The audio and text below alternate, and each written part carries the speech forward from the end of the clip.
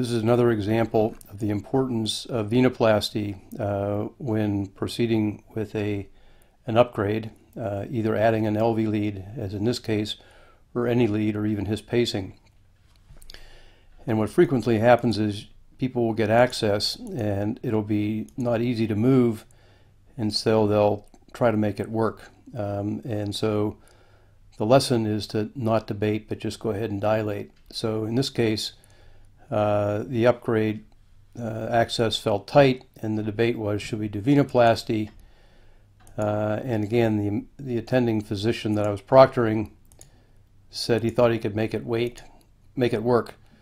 So after an hour of struggling, and actually an hour and a half of struggling to make it work, it was agreed that we would do venoplasty. And you can see how tight this is and how much this would impair catheter manipulation. So we used an 8mm by 4cm non-compliant balloon, rated to burst pressure.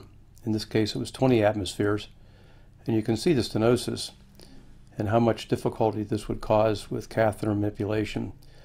So the important point here is you want to start with the balloon so that the tip of the balloon is sticking out into the SVC, and then dilate from the innominate SVC junction until you see the balloon visible in the pocket.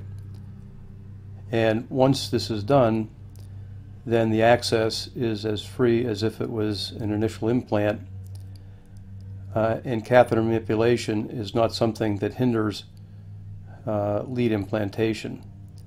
This turned out to be a fairly complicated case, but ultimately the lead was implanted successfully, and we would have never made any progress had we not performed venoplasty. So in my experience, failure to do venoplasty is a fairly common cause of prolonged cases as well as ultimate failures.